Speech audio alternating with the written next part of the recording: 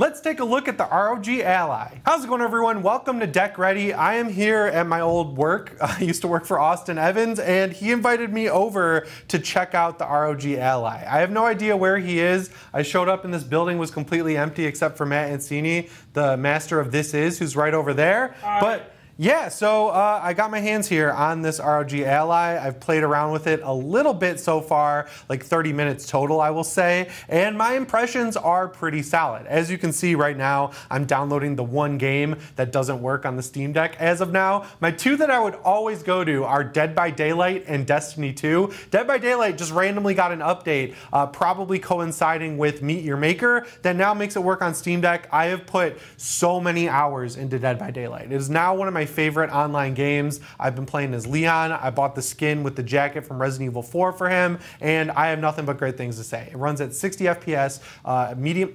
It runs at 60 FPS locked, 800p medium settings, and it looks phenomenal on the Steam Deck. So with that said, the one game that the Steam Deck doesn't really play on SteamOS that I play is Destiny 2. That has coincided though with a season that I'm not really too excited about, so I figured I'd download it here on the ROG Ally, and we will take a look at the end of the video at the performance there. All right, and real quick before I jump into this, I could not have done this video without the help from my friend Matt over at This Is and my friend Austin over at Austin Evans and This Is. So huge shout out to them. They're really gonna put this thing through its paces. This is more of a first impressions video, but yeah, thanks guys, let's jump into it. All right, so let's start out with look and feel here. I mean, right now you can just see probably on the A-cam that these are pretty much exactly the same size. They even have the same like sloping shape here around where your hands hold the sides of the device. So yeah, they're basically like the exact same. The only big difference immediately I can see is that the ROG Ally has two back buttons, whereas the Steam Deck has 4. The ROG Allies, I will say though, are a little bit more accessible feeling than the Steam Deck. They might actually get in the way a little bit, but I haven't played on this thing enough to actually tell you if that's happening. That's just immediately what I noticed, is that the back buttons were like in my fingers, whereas on the Steam Deck, you kind of have to reach for them. The other huge difference, obviously right away you can see, is that there's two big trackpads on the Steam Deck here on my right, and on the left, you don't have any trackpads. And when I opened up Steam here on the ROG Ally, thankfully it goes right into the new big picture mode, which is just like their version of SteamOS. It's a little bit more finicky, but it's the same sort of layout and overall look and feel. I cannot find the Xbox button that it says for menu here on the ROG Ally, because if you see, you hit this button, it pulls up the command center, which is like kind of a revamped Armory crate. If you hit this button, it does nothing. If you hit this button, it brings up the whole Armory crate, which is Asus's like proprietary software that's kind of like Razer Synapse or the quick access menu in SteamOS. And then if you hit this button, it's just start. So yeah, there's no real Xbox button, but what I will say is that the touchscreen is super responsive, which as a day one product is great, because if you guys remember, the Steam Deck's day one touchscreen responsiveness was not great, and it actually took a few updates to even get the on-screen keyboard working, and it was still causing people a few issues by the 1 year mark of the Steam Deck. So yeah, I gotta say, touchscreen on this thing, instant, works amazing. This is Master Matt Ancini himself is telling me that he had a lot of issues with the software using this thing out of the box while it was updating, while it was downloading games. I only have a few minutes, like I said, of actual playtime on it, but from what I've seen, it's pretty solid. So maybe it just needed to kind of like settle, as all Windows computers do these days. So this thing kind of has the same issue that the Steam Deck does, where if you leave it downloading a game too long, it'll just go into sleep mode and stop downloading the game. When you plug in the Steam Deck, it'll just continue to download until the game is finished, and then it'll allow the screen to turn off. It'll go out of that dimming mode. Matt was telling me that he left this thing downloading games like Cyberpunk 2077, Hades, and Forza Horizon 5 overnight, and it did not complete those downloads, which obviously is a little bit frustrating. It's just kind of a learning curve that you get with Windows versus SteamOS. I don't know how much more I like it. Like, the offset sticks are cool, but having the D-pad where it is on the Steam Deck, I thought was going to be a little bit of an issue, and honestly, it never really has been. Having the offset sticks though, with the left stick up in the top left, the right stick down in the bottom right, that's obviously better orientation for a device like this that you get from not having the touchpads. But I will say, as someone who plays a lot of RTS style games, as you can see, my last played game was Marvel's Midnight Suns, and of course I've been playing Empire at War. I love having the trackpads on here, and for games like Zero Sievert or Project Zomboid, having the trackpads and those back buttons has come in clutch so many times. So while yes, they're not the most like responsive, or you know, the haptics aren't exactly the same between each touchpad, which isn't great, they do work pretty dang well, and I've used them enough now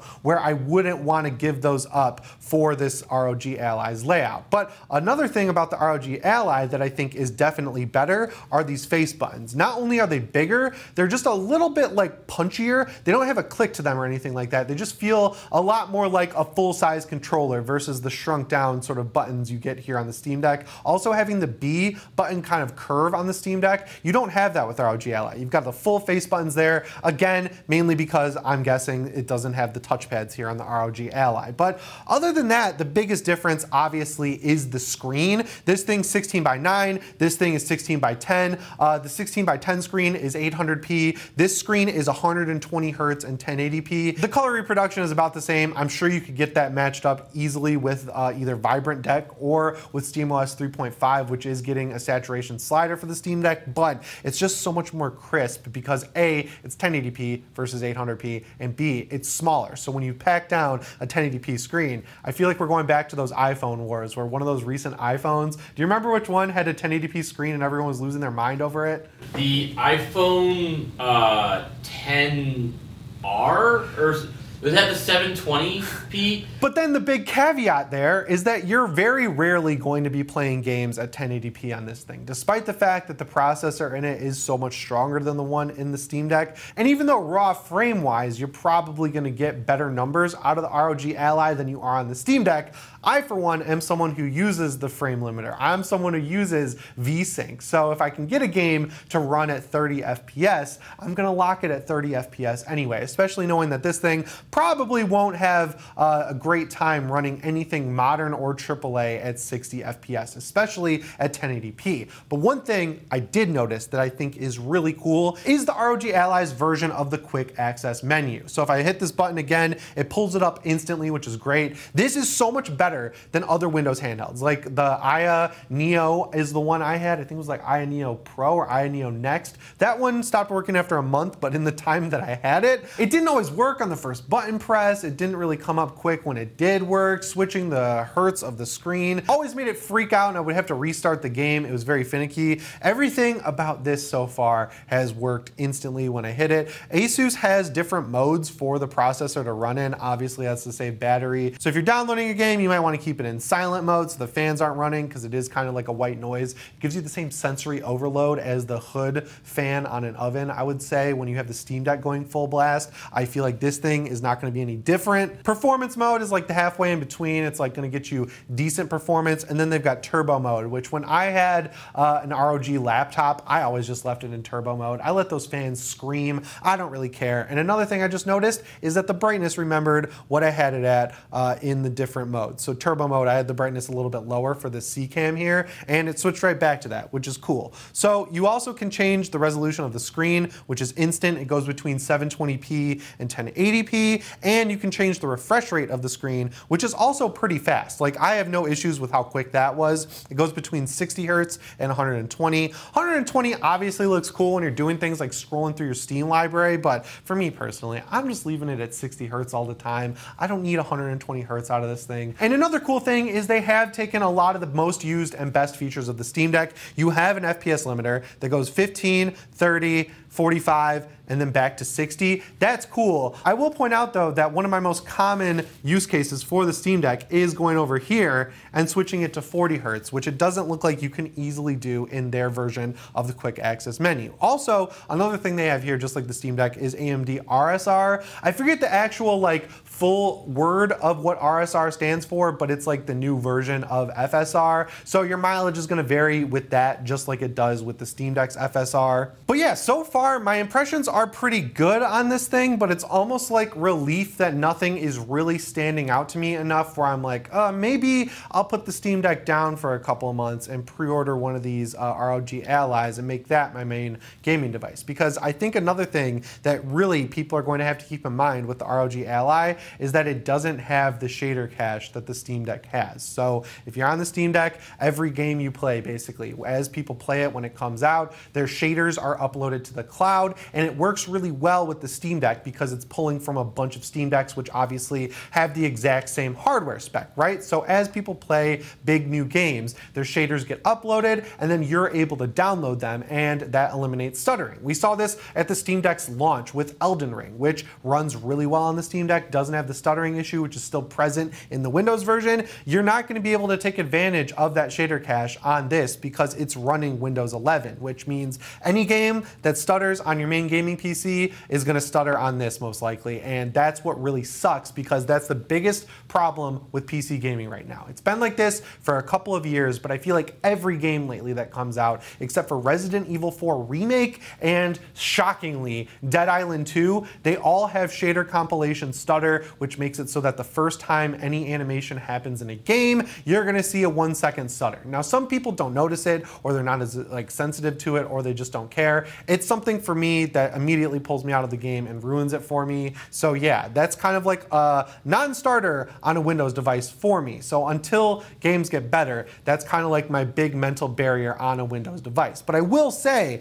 with all that being said, I am a Steam Deck fanboy, right? Like, I have a channel called Deck Ready. I'm kind of obsessed with Valve. I'm obsessed with Steam. I've been interested in everything they do behind the scenes with the Steam app and everything, like, since SteamOS 2.0 came out. So yeah, I'm kind of a fanboy. But if you're a Windows person, you don't mind stuttering, you don't mind the like intricacies and learning how to operate everything in Windows, or you've been a PC gamer for a long time and Windows is like a second language to you, yeah, this thing is probably gonna do exactly what you want it to do. So on the Steam Deck, you have in the quick access menu, you've got the performance overlay level. So if I start up Midnight Suns here, it's gonna load up and then you'll see across the top bar here, this their performance overlay. Over here on the ROG Ally, you can use it wherever you want. So yeah, it kind of obscures the screen and you can't really see it, but you can use it whenever you want. So if you're in Steam here over on the ROG Ally, you can see that the CPU is using about 13%. It's running at around 4,000 megahertz. You've got the GPU running at 800 megahertz. Tells you the FPS that the console is running at, tells you the temperature. It gives you everything you would want to know. That's good enough in my opinion. I like the frame time graph that you get here on the Steam Deck though. I'm just interested in frame times and getting it as smooth as possible. I don't know how advanced you can get here on the ROG Ally, but again, it is good that a lot of the parity is there between these two devices because a lot of people who have Steam Decks are probably going to want to check this thing out and they'll be comparing them apples to apples. And I think that's a fair comparison, but this thing's probably going to come out on top. And as someone who's used the Aya Neo Next, as someone who's used the Aya Neo Air, is what I want to call it. And then of course I also have a 1X Player Mini. This thing is smoother than all of those. So maybe this thing isn't as smooth as like my gaming PC at home, but comparing it to all the other Windows handhelds I've used, it is so much smoother, just like immediately, which is cool. I would really love to know though if 1X Player had at least some hand in making this thing though, because it is a very similar not only shape, but the button layouts on either side of the screen are identical and the actual buttons are the same shapes. They're that little trapezoid look as the 1X Player Mini. And honestly, it feels like holding a 1X Player in my hand when I pick it up. So maybe this is some sort of partnership between Asus and 1X Player. I haven't seen anything on that. I would just personally love to know. But another thing, really the last thing about the hardware I'm going to point out is that if you look at this thing from the top down, it's about as thin as the Steam Deck.